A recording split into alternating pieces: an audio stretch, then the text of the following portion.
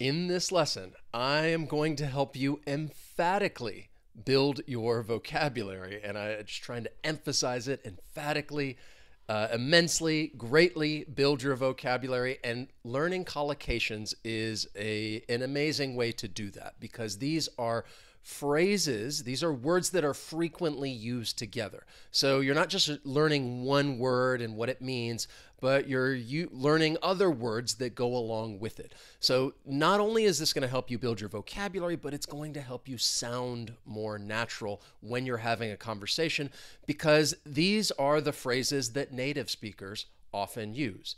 And I'm going to bring that up. You'll see what I mean as we go through this because you may use some words together that it's not incorrect. It just may not be commonly used. And I like to point that out in my classes when I'm running the course and tell people, hey, it's a little more common if you use it like this. And if you are someone who enjoys building your vocabulary, please subscribe, turn on notifications so I can become your teacher. My name is Wes. That is what interactive English is all about. And if you would like to get a copy of these lesson notes, you can join my email community. There is a link down below in the description. I will go ahead and throw it down there, out there in the chat as well. If you are already a part of my email community, I check your inbox. I sent them to you already, and you will receive them soon. So just want to get that out of the way and begin with our first question. And because, of course, this is interactive English, I want you to participate, answer the question, write it in the chat, write it in the comments, and I'll give you a moment to think about it, and then we'll talk about the correct answer. So it's chilly outside. And really the collocation is to say chilly. We're talking about the weather. What word would you use to complete this sentence? Again, there's more than one answer. And that's the beauty of building your vocabulary because you could use different words that have the same meaning and there may be several collocations. I actually have two that I would like to point out. So what do you think? It's chilly outside. As we go through, I'll try to give some shout outs. Great job. Fly, Nini Nu, Lolly, Vidya, perfect. So I would say it's a little chilly outside or it's a bit chilly outside. In this context, we're talking about the weather and you just want to use one of those words, a little bit or a little chilly or a bit chilly. In this case, I have heard what I wanted to talk about. I've heard people say something like it's a little bit chilly outside. In that case, I would say it's a little redundant.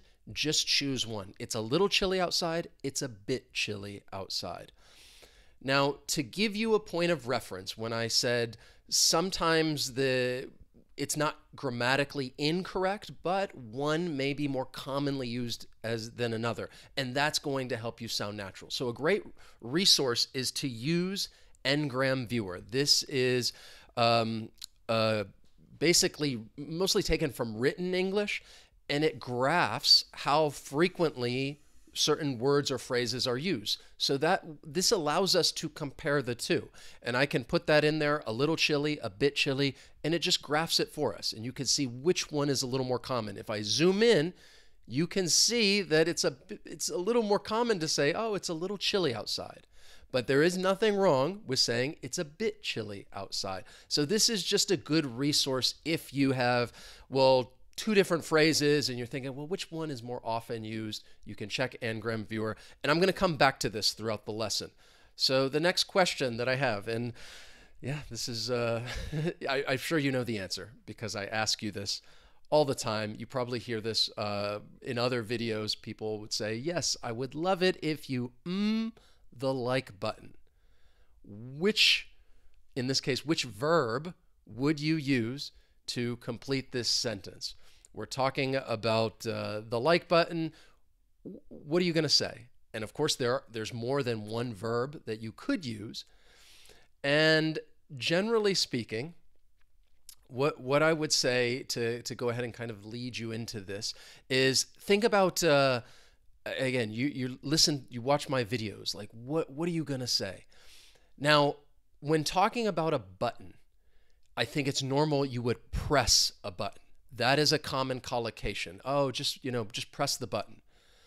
However, in this context, when talking about social media, YouTube, Facebook, Instagram, whatever it is, and people talk about the like button, generally speaking, they try to add a little flavor and really emphasize it. So in that case, what I would say that, again, there's more than one answer. I would say you could hit the like button, smash the like button, you can crush the like button, whatever it is. So I saw some answers in there as far as people putting press. That is a common collocation, press the button. However, in this context, when talking about YouTube, for example, right now, in my video lessons, and you can listen for it, I would say, oh, please, I'd love it if you just hit that like button, and it just helps out the channel and the video. And yes, that's true. If you enjoy building your vocabulary, please hit that like button. Go ahead and smash that like button. The reason why I don't think I would say press is because it sounds a little passive, whereas in this case, you want to sound more, oh, it's more exciting, it's more adventurous. You want to hit something instead of me just like politely asking you, but I could. Hey, please, just press that like button. I would love it if you press the like button. Anyway, either you press it, hit it, smash it, it's all good. As long as you do one of them, that would be perfect. But hopefully that makes a little more sense as far as walking through those different examples, because all of them are correct. If you want to say press the like button, hit the like button, or smash the like button. The next one, take your time and do not try to corners. So this is actually an idiom. And I have a couple of idioms in here because I want to help you build your vocabulary. And in this case, there would be a specific word missing. And I already see so many answers in there. Excellent. Lali, Miranda, Vidya, Angela. We're talking about cutting corners. To cut corners, this is, you could say it's a collocation. It is an idiom, and I'm giving you the meaning right there. You're doing something in the quickest way possible, maybe in the cheapest way. And often when you cut corners, it may harm the quality of your work. And that's why I think somebody would say, oh, don't cut any corners. You want to do quality work. Try not to cut corners. Good phrase, good idiom to know. Let's keep moving right through these. So here is your next sentence. If I'm talking about ageism. Ageism, judging people based on their age, is a of discrimination. So we're talking about the noun discrimination. What word would you use in this context? And there's more than one answer, and I'll point out what I mean. It is a of discrimination. I would say in general, there is I don't want to say a correct answer, but a preferred answer. And I say preferred because it's just more commonly used. And I'm going to kind of keep talking because I haven't seen the answer. So the answer that we're looking for, excellent, nice, just a random person, you nailed it. Talking about a form of discrimination. Something is a form of discrimination. To give you some examples, I have some news headlines for you. This is a way that I like to present different, vocabulary, in this case, collocations, so you can see how the phrase is used in context. It says the negation of diversity is also a form of discrimination. Hate crime laws are a form of discrimination. And that last one down there, talking about, ageism, age discrimination, most widespread form of discrimination in Latvia, says ministry report. So in all of those examples, those news headlines were using a form of discrimination. Now, I saw other words in there like kind or sort, then those would work as well. But if we go back, and I want to refer to Ngram Viewer in this case, so I'm comparing form of discrimination with a kind of discrimination. And again, there's nothing wrong with saying, oh, this is a kind of discrimination. You will hear this. You can use it in this context. But just using Ingram-Buer, you can see that it's a bit more common. It's more often used to say that something is a form of discrimination. And that is why, again, I don't want to say things are, in this case, like, oh, this is correct, this is incorrect. Both of them are correct.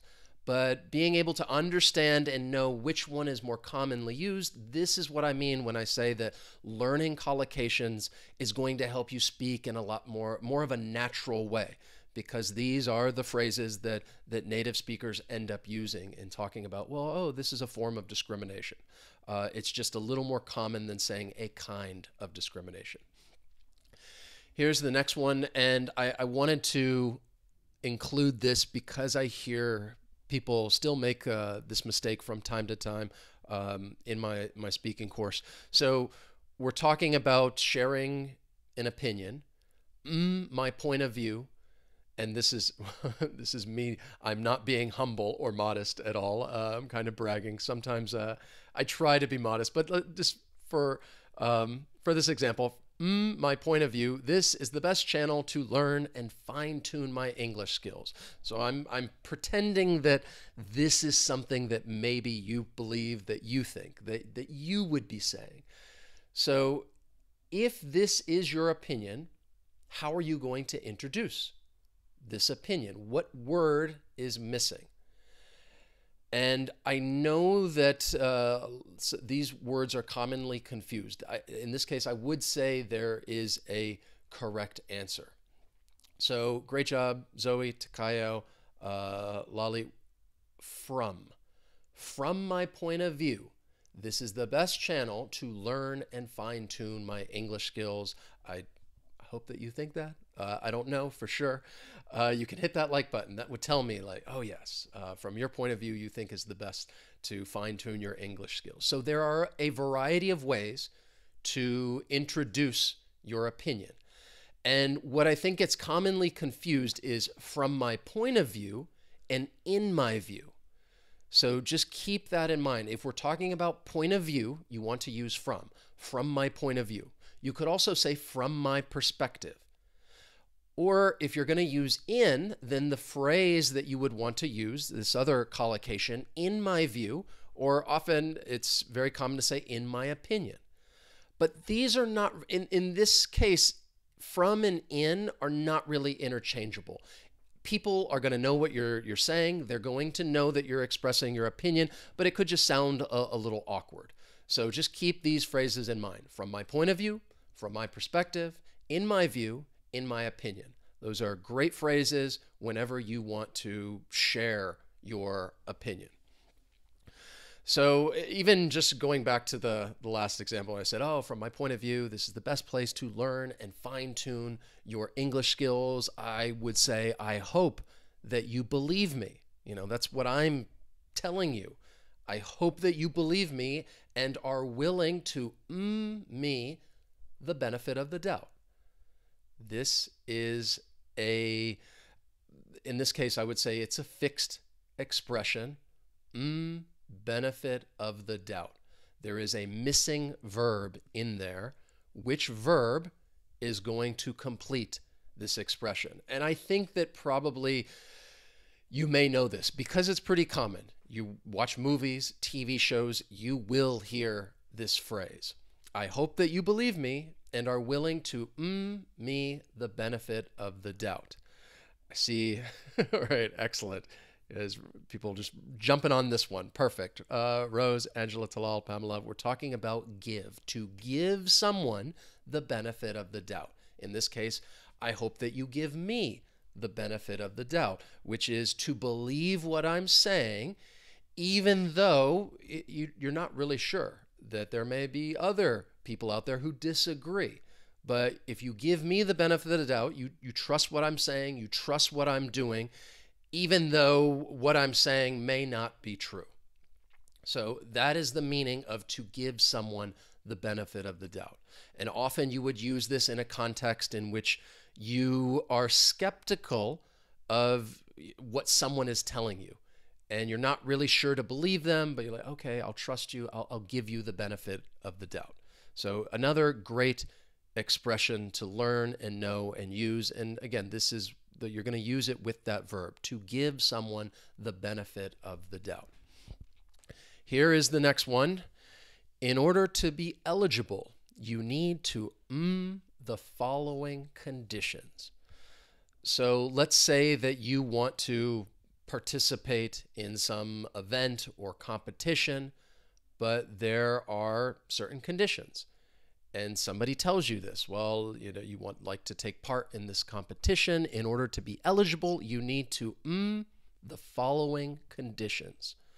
So we have that blank, and the collocation is really the verb that you might use with conditions. The following conditions. I will tell you there is more than one verb that you could use. So in this case, I would say there's not a correct answer, but I could use a word like preferred. There may be a preferred answer. And in this case, of course, I'm going to show you some comparisons using Ngram Viewer. So we're talking about trying to be eligible. And in this case, when talking about conditions, I would say I haven't seen it yet.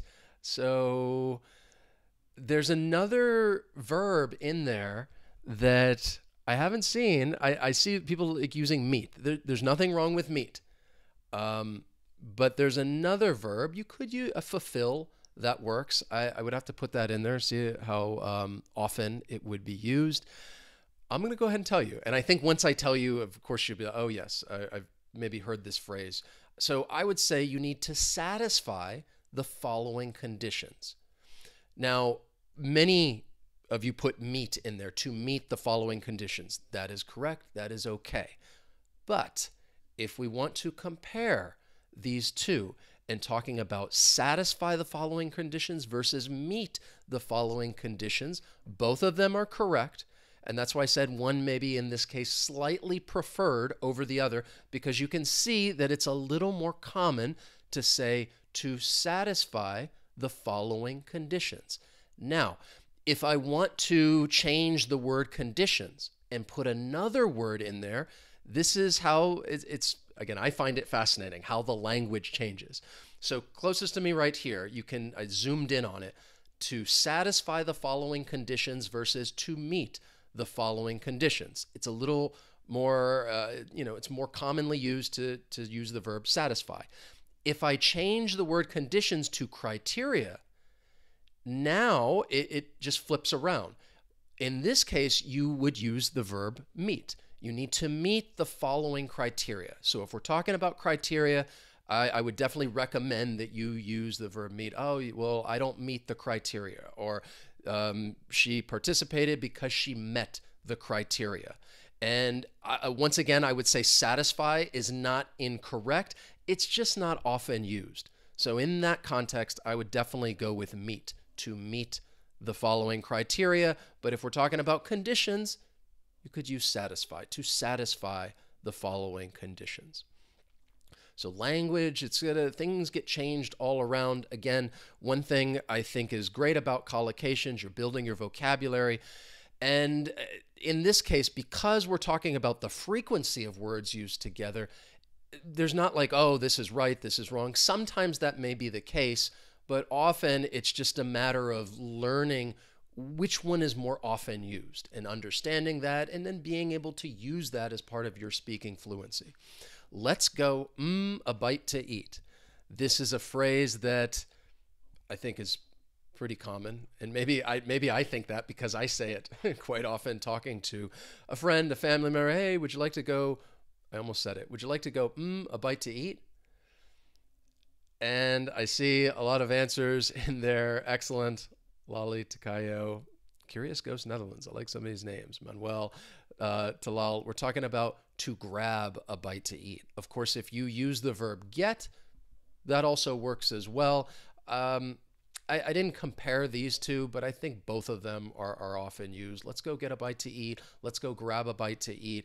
I feel like if you were in a situation in which you were in more of a hurry. So you only have a certain amount of time for lunch. In that case, I think you would use the verb grab. Grab would imply like some quickness and you need to hurry. Oh, okay, let's just go grab a bite to eat and then we'll come back. But either one, grab, get, both of them work. Excellent. Good job. Every guys nailed that. Trong, SSI, good to see you. Perfect. Here's the next one. I would appreciate it if you could summarize the policy in layman's.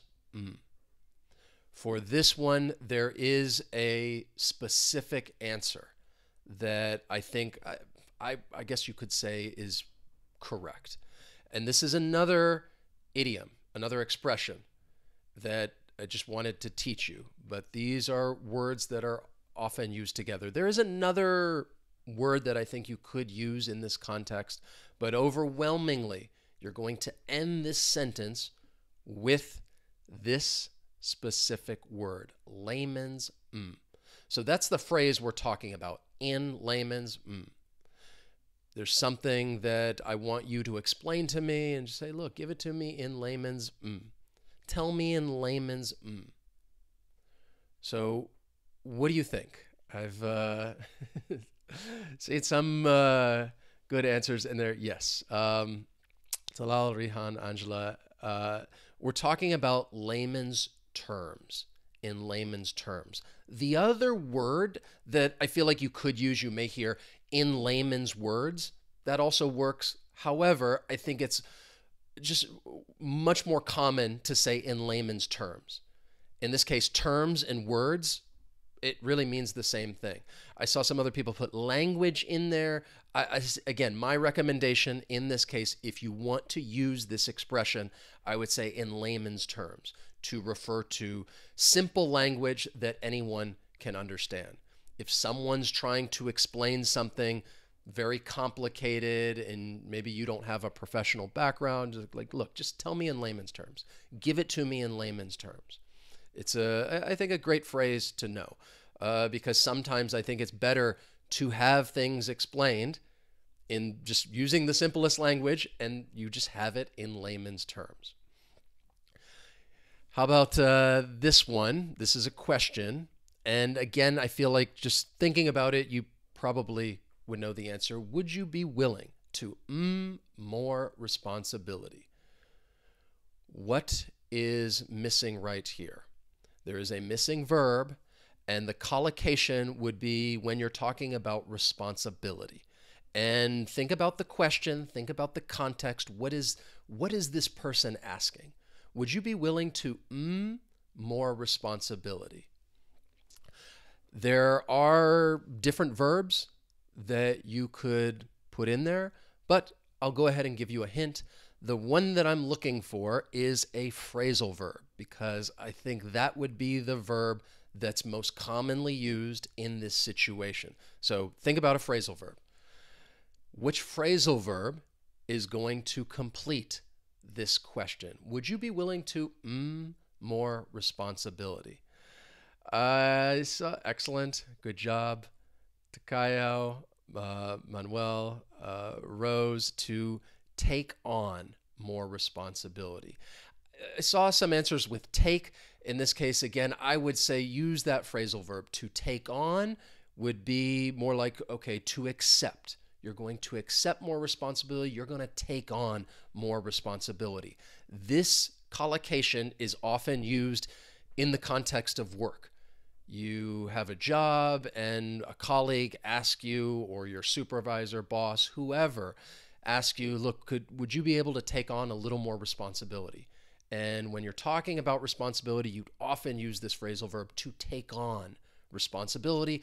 And I would say it's even common to use the word more in there, to take on more responsibility. Not often somebody's going to ask you, hey, would you consider taking on less responsibility? I think most of us would jump at that opportunity. Yes, I would love it. But typically, people are going to want you to take on more responsibility. Then I have this sentence right here. For this one, of course, there's more than one answer, but there is a collocation that I wanted to point out because I think it may be new for some of you. There is a difference between British, American, and Australian English. Of course, there are many similarities between these different varieties. However, I could say there is a difference between British, American, and Australian English. There are a lot of different words that you could use to complete this sentence. Like, I see a subtle difference. There's a huge difference. Those work. But there's one collocation, this adjective that I would like to use that would mean clear and obvious, which are other words that you could use. There's a clear difference between British English. There's an obvious difference between British English. There's a slight difference. You guys are putting in a lot of great words in there that you could absolutely use in this situation. But the collocation that I wanted to teach you or talk about is there is a stark difference between British, American, and Australian English. Now, this is a collocation, even though there are probably other phrases, other adjectives that you would use with difference that may be more commonly used, but I wanted to point this one out in case this is new. If you're talking about a stark difference between two things, you're basically saying that there is a very distinct difference. It is clear, it is obvious. There is a stark difference between British, American, and Australian English. Once again, I just want to give you some news headlines so you can see how this is used in context. And when talking about a difference, like you have just seen, there are a lot of different words that you can use that are correct and would work. So, new study reveals a stark difference of asthma rates in poorer and richer suburbs. The next article, the stark difference between Trump and Biden's response to Navalny's death. And finally, why is there such a stark difference between Wrexham's home and away form? I think they're talking about the Wrexham football team in this case. So even though there are many words that you can use, if this is new and you want to emphasize that there is a clear difference, you can use this word instead. There is a stark difference between whatever things that you want to talk about. Then I have this sentence for you. We're going to go in a legal direction now. Tomorrow morning, my attorney plans to an appeal. If you're not a lawyer, then you may not need to use this phrase. However, you're going to hear it in movies, TV shows, the news. You always might read in a newspaper something about some lawsuit that's happening, and you may come across this phrase right here. We're talking about an appeal. So this is the verb that may get often used with this noun, to an appeal. In a legal context, which verb are you going to use? Tomorrow morning, my attorney plans to an appeal. See some correct answers. Yes, Sai. Great job, Talal, Angela. To file an appeal. Tomorrow morning, my attorney plans to file an appeal. I'm trying to think if there are other verbs that you could use in this context to, I off the top of my head, I can't think. I would just go with file in this case. You're going to file an appeal to fight a decision that was made that you disagree with, and a lawyer would file an appeal. And then, I did not know they were dating. I'm totally of the loop. This is an idiom. So in this case, I would say there is a correct answer. How would you complete this idiom? But it is a collocation. These words are frequently used together. I'm totally of the loop. I did not know they were dating. I'm totally of the loop. Typically, I am not up to date with, I think, a lot of things that are going on, especially in like other people's personal lives. And I would use this. I am always of the loop. I believe this is probably an idiom that I've talked about already in a lesson at some point. Excellent. Takayo and Lolatal Zoe SSI, out of the loop. If somebody is out of the loop, you just do not have knowledge or information about a particular matter. So here are the phrases that we talked about, just to get a little bit of a review, and just to go ahead and use some of these now. If I'm just talking to you and say, I think this is a great way to build your vocabulary. When it comes to building your vocabulary, I definitely don't think you should try to cut corners. You should really try to learn these phrases, practice them, go out there and use them. I hope that you believe me, and I hope that you will give me the benefit of the doubt. Because when people use collocations, generally they're not that complex and difficult, and people would use them, and you could say that using collocations, you are putting things in layman's terms, which I think is very helpful because what else could I use? There is a stark difference between learning your vocabulary this way and just learning a word and translating it into your native language. I think this is a better way to go, to practice the word and see how it's used in context in English in these other sentences. So if you enjoyed the lesson, again, please hit that like button, smash that like button, or if you don't feel too aggressive, just press the like button. It's perfectly fine. And of course, from my point of view, I hope that you continue to watch more video lessons because, well, from my point of view, I think it's really going to help you build your vocabulary. I'm just trying to keep using some of these different ones. And yeah, if you're a little hungry, because it's lunchtime for me right now, so I'm going to go get a bite to eat. And it's a little chilly outside, so I'm just going to make sure I wear my jacket. All right, so I think I went through most of them in that case. Now, I want to thank you for joining me today. And I'm always curious, how did you do on the quiz? Let me know down in the chat. I'm going to throw a little quiz in there right now, and you can tell me. And let me throw this in there. Let's see. Start a poll. How did you do on the quiz? And if I say, I really know my collocations. All right. I knew about half of them, and I really need to study more. Okay, those are your three choices right there. If you want to participate in my little poll and let me know if you did 90, 100%, you really know your collocations, or maybe you got about 50%, you knew half of them, or a lot of this was new for you. You learned a lot of new phrases, and which is also great. And you could say, I really need to study more. And that's why I'm here, because you can join me all these lessons and study along with me, because I want to help you build your vocabulary and keep improving your English skills. That is what it's all about. So thank you guys so much for being here. I hope that you have a wonderful day. We've had about quite a few votes, and it seems like it's a little bit of a mix between people knowing most of these or knowing about half of them, as well as just a lot of it being new. So it's always good to get that perspective. I feel like this was a good lesson then, as far as the different levels and people who are taking it. If it's a bit of a mix, then I take that as a positive.